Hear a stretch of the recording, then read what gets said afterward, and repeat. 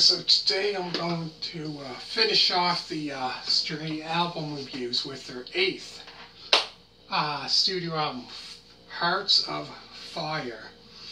It is a rock album which was released on December of 1976. So this would be kind of like their, how can I put it, last album until I think it was like 84, 85, 1984, 85, until they had the next studio album. So that was like kind of like about 8 years, you know what I mean? Almost 8-9 years until their next, must took like a hiatus.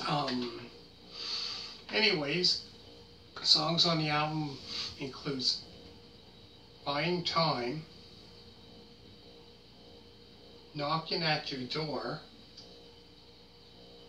You Went Away, I Wanna Be Free, Mr. Wind, Live Wire, Take a Life, Lonely Road, Lady, and last is One Night in Texas.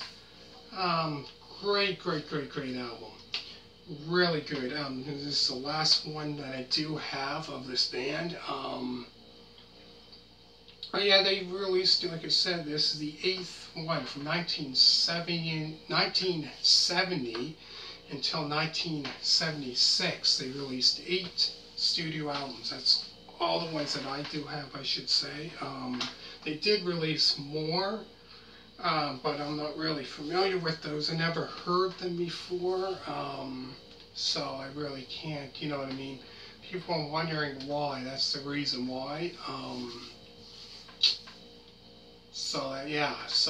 But yeah, what a great rockin' album. Really good. To go through the songs again, there's Buying Time, Knocking at Your Door, You Went Away, I Wanna Be Free, Mr. Wind, Live Wire, Take a Life, Lonely Road, Lady, not to be confused with Styx. They had a song called Lady, which if you want to check that album review out, Styx album review, and then their debut album, Styx 2, Man of Miracles, what else? The Serpent is Rising, Equinox, Crystal Ball, done that album review, as well as, trying to think what else, The Grand Illusion, Pieces of 8, and Cornerstone. So I've done all their studio albums from 72 all the way up until 79. If you want to check those ones out, you're going to do Styx as well. But yeah, what a great album, rockin' album. So how I really found out about bands like this is just kind of like randomly on YouTube, and classic rock, 1970s rock. That's pretty much a lot that I'm really into. Even though it's before my time. I don't know what that era of rock and roll I found is really good. I do like some 80s rock, I should say. There's 80s rock that I do like. Them ones of like Lita Ford, which is hard rock, like Out for Blood, if you want to check that one out. I did that album review. Lita, that album review. Stiletto, Dancing on the Edge, that album review. Trying to think what else. Dangerous Curves, I've done that album review, and many more. But anyways, yeah, this album, going back to this album, great album. So make sure to hit the thumbs up, and make sure to subscribe. All you people that did so far, thank you very much for that.